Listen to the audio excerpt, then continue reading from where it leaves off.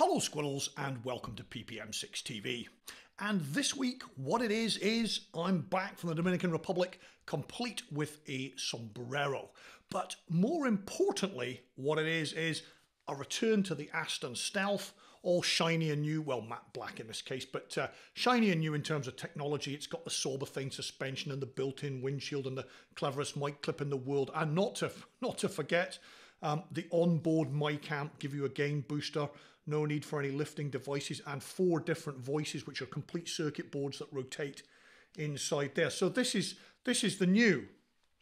Aha. But this week we have the classic.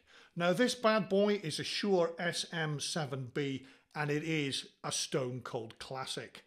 In 1992, when Shakespeare's sister recorded Stay, they could well have recorded the vocal on this. But never mind that. When Shakespeare himself wrote Romeo and Juliet, he probably could have recorded it on one of these. Just had to wait 400 years for Mark Knopfler to write the melody. If you want to check out just how rock and roll this is, can I recommend the cult She Sells Sanctuary? There's a clip on YouTube from radio station 91X. I think it's called the X Sessions, and that's the vocal mic, and it's a killer.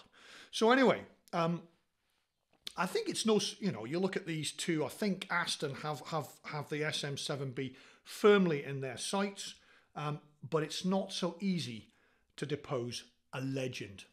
So if you're wondering, this over here is a Heil PR40, which is also a great mic, and as a matter of interest, it's got 66 dB of gain in it to do the business on my voice, and it's going into an RME mixed to C mic amp, and the digital output of the RME is going into my Nagra. So what I'm going to do is swap the Heil for these, and the first thing we'll do is we'll look at the gains. How much gain do you need to get usable output from these? And I'm afraid it's probably going to be quite a lot of gain indeed. Of course, that's notwithstanding the fact that we're not going to use the internal mic amp built into the Aston Stealth. Let's check out those numbers. Okay, so now the question of gain. Well, I'm just going to grab my my noisemaker, switch it on, and the Heil, as you can see here, has got 66 dB of gain in it, and that's just up against the windshield.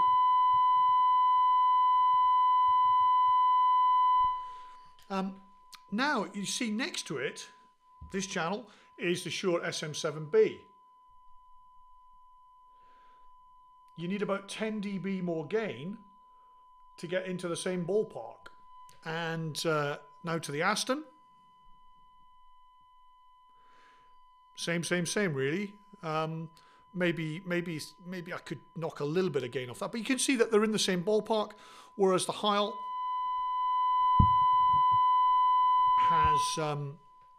has a bit more gain. You won't need quite so much amplification should you go down that route. Now what I'm going to do is just stop recording for a moment and then put phantom power onto the Aston, and you'll see the difference that the internal gain lifter, the internal Class A mic amp makes to the output level. Hang on a second. Right, we've applied the gain, and you can now see I've got 32 dB set on the RME, and also the phantom light is lit, which means that the Stealth will be getting its internal mic boost.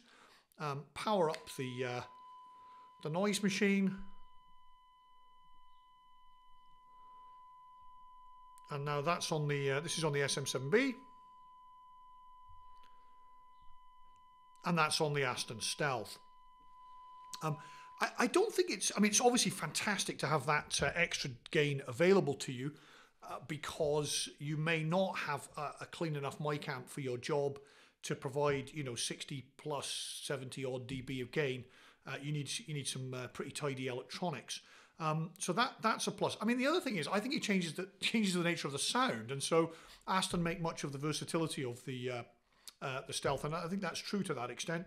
You do get a different sound, and it's well worth listening to that. However, what I'm going to do in order to make it a fair fight, I'm going to treat the Aston Stealth and the Shure SM7B identically. I'm going to take the Phantom out. I'm going to put them both, as it were, treat them as dynamics with no built-in amplification, and we'll just have at it and see who wins in this clash of the Titans. So stand by for that. Okay, first a couple of apologies. One, I've moved acoustic just because mechanically I wanted to get the two mics close enough together so that I didn't have to repeat the take, and then maybe there's a slight difference in my delivery and that might be throwing people off. So this is quite a bouncy acoustic and I'm sorry about that, but the two mics are now, you know, inch perfect in terms of being in front of me.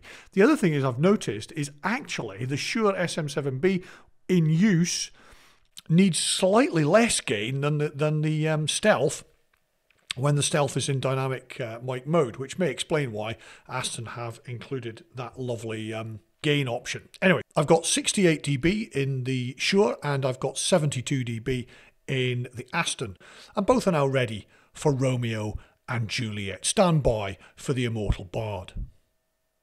A love-struck Romeo sang the streets of serenade, laying everybody... Oh no, hang on, sorry, that's the wrong one. Back to the top. Two households, both alike in dignity, in fair Verona where we lay our scene, from ancient grudge break to new mutiny, where civil blood makes civil hands unclean. From forth the fatal loins of these two foes, a pair of star-crossed lovers take their life, whose misadventured piteous overthrows do with their death bury their parents' strife.